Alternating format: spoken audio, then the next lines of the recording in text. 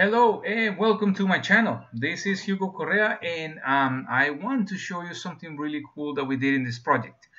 So we finished this beautiful apartment.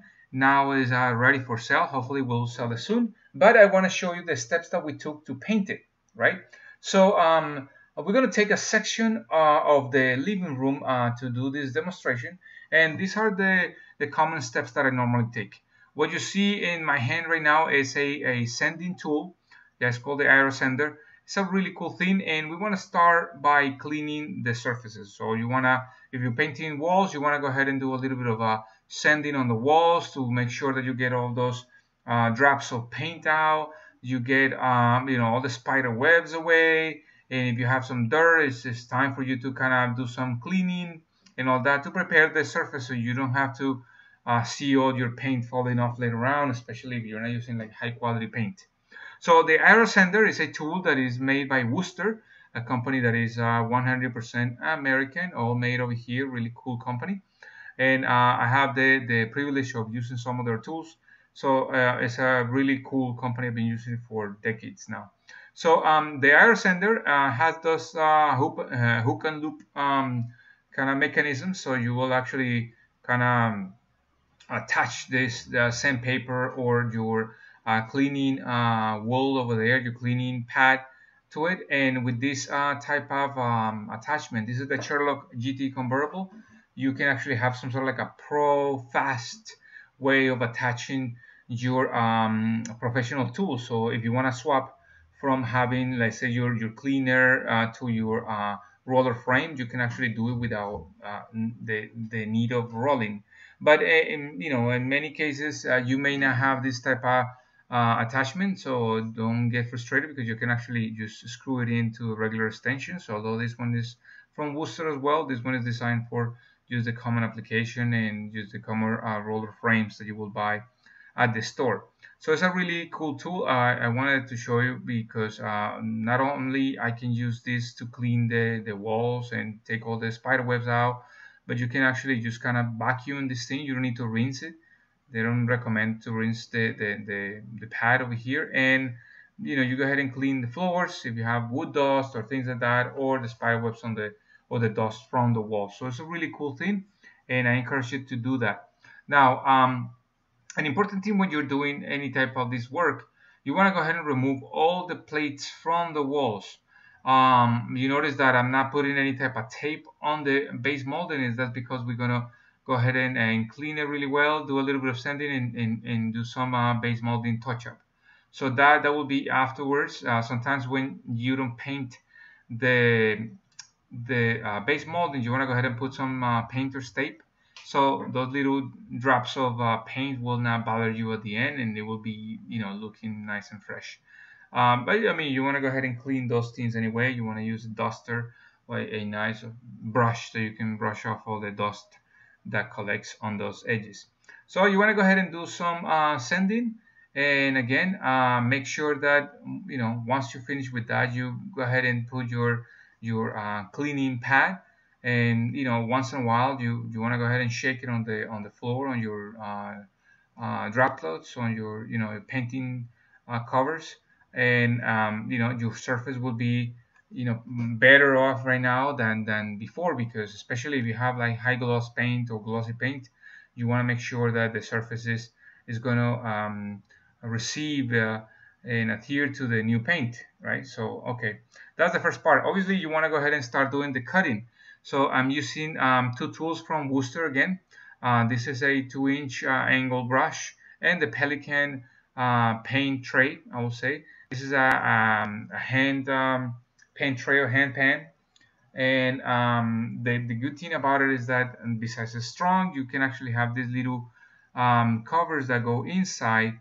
They're you can throw them away. I normally keep them for a long time, but they're really convenient. And in the Wooster brushes, this one is about a year old, so I take care of the brushes. If you rinse them really well, I have some videos where I show you how to take care of those brushes and how to keep it nice. But if you notice, the brush looks used, but it is always nice and clean and well protected, so it's also good. You notice that actually I'm able to attach the brush against the handle, I will say, where I'm going to put my hand, and that's because they have some sort of magnet there. So it's really good because your brush is not always going to be full of paint on a regular tray. And I have a video where I compare the other kind of hand pans that you use, and these things are uncomfortable. So here's my technique to do the edges on the, against other surfaces. I go ahead and apply to, in a close proximity, some paint. So in this case, I leave like ½ inch space, and now that I know that I have paint on the surface, I go ahead and I control the brush easier. I can actually do long stretches of straight lines instead of me, going back and forth and trying to do the stuff. And then after that, once you see how much paint you have on the surface, you want to go ahead and just fill it up a little bit more. Don't worry about the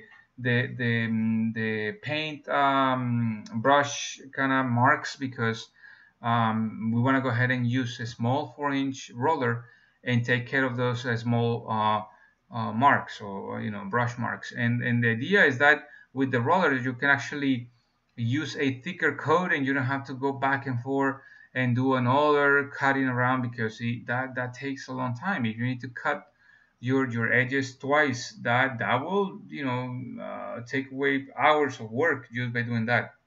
And I learned that with these little rollers, you can actually get really close to the edge on top, and that's pretty much where you need to do that little extra thickening of your paint. That's where it gets like that. And especially in this case that we're using a color that is really similar to the one that was on the wall before, and that will help us. I like these tranquil designs and peaceful colors to when I'm planning to sell properties. And this is a beautiful color. It's called Vanilla Sugar, and it's really good. So if you want to use it, that's the reference. What else I can tell you about that stuff? That's the cool thing when you do some sort of voice off after you do that. Let's go ahead and work on the base molding. I want to show you. You see that we want to go ahead and clean that edge, because we don't want all that dust that falls down. So if you have like an older brush that you normally use to kind of beat it up and work in rough surfaces, that one will help you to just remove that dust. Or you buy a cheaper brush just to kind of clean, use it as a little broom for you to clean all those edges. Right, so go ahead and load one side, especially the one that goes against the wall.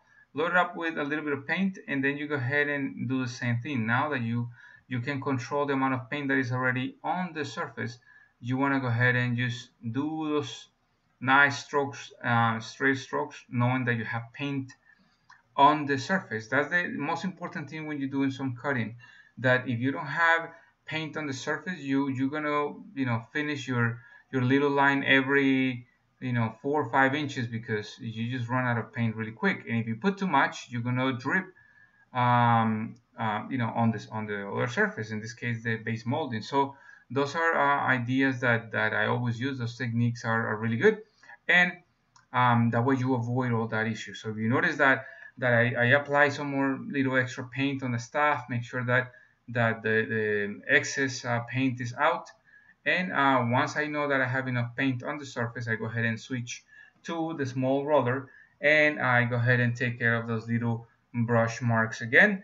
And you can get really close. If you notice, I actually got so close in this corner that I had to use a wet rag to just remove a little bit of the excess paint that was there. You may not be able to see it, but I went ahead and touched just a little bit. But this is just to show how close you can get with a roller, and how clean is the finish there. So that always is a plus when you're painting. That you need to worry about going back and forth. So it's the same thing, throughout the entire thing. Once you do the cutting, you want to go ahead and do the stuff. So that's normally what happens. That I have my helpers doing the cutting, and I go behind them painting, because the filling of the wall, and I'm going to show you, is not that hard. It's these little cuttings, the ones that give you that issue. But let's say if you have an upper molding, crown molding, this small molding over here on the window sill, and the same thing, you apply paint fairly close to the molding. You don't want to touch the molding in the beginning, and then you go ahead, and now that you know that you have paint on the surface, you start from the very beginning with a nice line, non-stop, and then you can cover 2, 3, 4 feet at a time in a really nice way. Now, if you have accidented surfaces, meaning like if you have some sort of bumpy walls or caulk, you want to go back and forth. That way you can, whatever you're not able to cut with one angle, you will cover it with the other, when you're coming back, when you're brushing back that paint. So that's something that you don't need to be frustrated, because sometimes by overdoing it in one single direction, you will actually have a lot of paint just kind of flowing into whatever surface you're painting, and that will give you some frustration. So again, have the surface nice and ready with some paint, and change to the roller, and that's it. Now we're going to use a 1/2 inch nap roller, and actually a roller frame from the same company, from Worcester. The frames are really strong. The steel that they use is a really thick steel, and you can buy a pack of 3. It will last you for a long time. I actually rinse these rollers, and they last me for many months sometimes, depending on what I'm doing.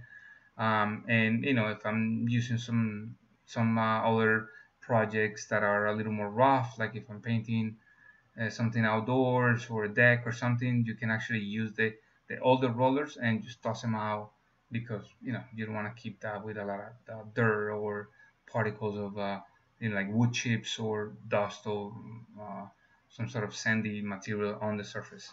So this is the most important technique. If you notice, I'm applying a generous amount of paint on the walls, and that is because I have 2 conditions that are really good. I don't have a windy room.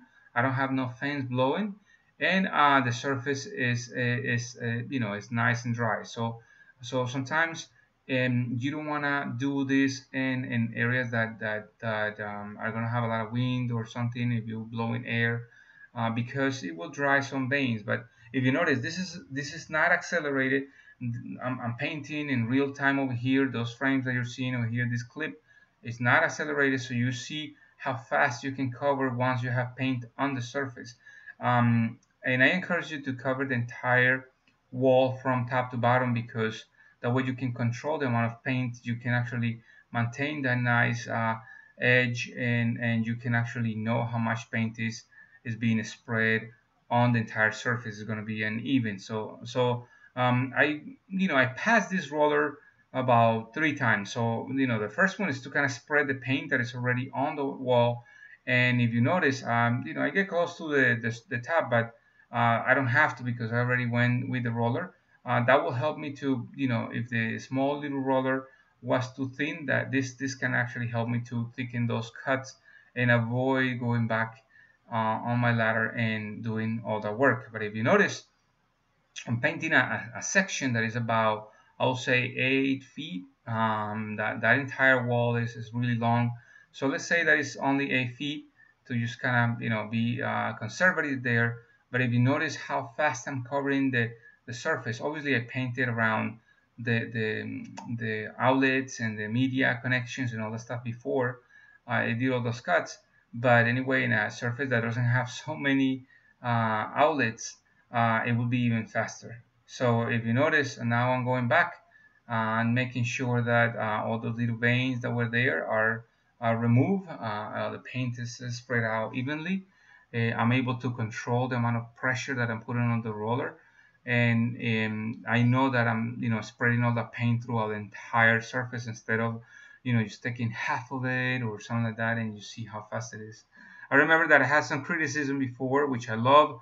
In one of my videos that I was painting a room, and I said how to paint a room in 10 minutes, and people was like, oh my god, you're kind of just exaggerating. It's like, no, I mean, as long as you have the cuts done, filling up the middle is really fast. I mean, I've been talking in this segment for less than 2 minutes, and I already went through the entire thing. So let me put it in another angle. Watch, I'll show you, so you can actually see the rest of the wall, see how long it is, and you can have a perspective over here that we painted a huge chunk. So now we're going to do the same thing. We're going to go ahead and apply more paint on the surface, and go ahead, spread out about 4 or 5 I would say rollers full of paint, so you don't need to stretch your work area so long. I mean, this is a 9 feet tall ceiling, so you can actually see that if you have like an 8 foot, which is a standard height, it will be even faster. So that's how you do it. That's how you maintain that surface even. And you see that in this case I have a lot of reflection from the daylight, and that's a really important thing when you're painting, because let's say if you don't have a lot of light when you're painting, you may end up leaving some thick veins of like overlapping paint on your walls, and it's going to look really bad once you turn on your night table, or the lamp on the against the wall or something that is going to give you that reflection. So that's how you avoid that stuff. Now I was working against the sun, and I have to just kind of bring up the light over here, in an exaggerated way, because I want to show you how you can work around the window as well. Now, it's an important thing that I'm applying the paint away from the window and away from that edge, because I don't want to leave a lot of paint right next to the edges, because I know that it's going to be thick, and especially when you meet in windows and things like that, you want to make sure that you can actually thin that paint in a nice way, and you don't deal with paint dripping with this technique, right? So those are the important tips that I want to leave you, and I hope these ones can help you finish your projects really well. If you're a contractor, it will be nice for you to kind of try this technique. I encourage you to do it. If you have more techniques, that's also nice. I love constructive criticism, and in this video, I know that hopefully we're gonna have a lot of those things. So I'm glad that I'm able to show you in this case how I will normally paint walls. Okay, thank you so much. You made it to the end of the video. I'm really happy about it. Don't forget to subscribe, hit the little notification bell, and see more of those videos that I'm going to put around, and stay tuned for more videos. I'll see you soon.